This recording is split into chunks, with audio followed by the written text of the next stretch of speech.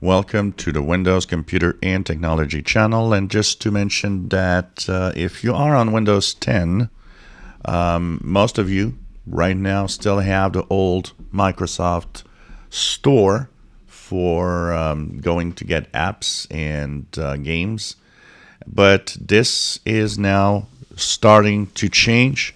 Microsoft has basically updated the Microsoft Store, and it is available for anyone on version 2004, 20H2, and version 21H1. So it's rolling out. That means you might not have it immediately. I don't have it right now here, but some of you might have it as we speak.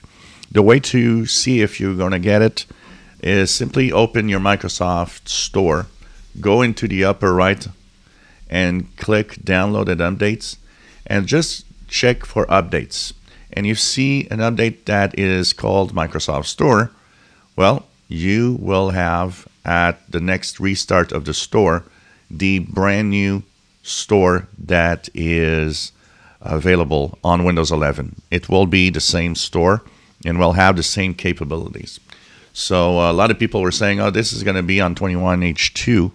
It's not a 21H2 thing for Windows 10. It's really everybody starting version 2004 or later are getting it. But it is rolling out, and Microsoft says that it's rolling out in waves, basically a little bit like a Windows, rollout. So as time goes by, you will eventually one day check your Microsoft Store and you'll have the new one. Don't worry if you don't have it now or in a week or 2 weeks. Microsoft is giving here a really big time frame for the new store to Windows 10. They are saying that most people will have it by the end of the year. So that means it's, almost 2 months, a month and a half, roughly.